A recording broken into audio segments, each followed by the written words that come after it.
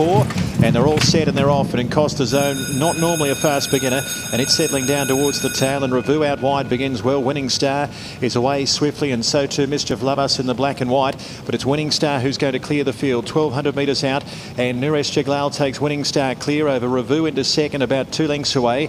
Mischief Love Us about a half length away third, and then came Tia going up on the outside into fourth. Sugar Time Jazz 50 inside from Big Bang King. Sacred Prince is travelling out wide. For the back behind those then to Imperious over on the inside with Clever Bright. Brown's Anatomy's out 3 deep and second last, and in Costa Zone about a length and a half away last of all. Well, Winning Star has set up a pretty big lead here. Revue about 4 lengths away as they run down towards the final turn. 600 metres to go. Winning Star by 3. Revue cuts into the margin slightly.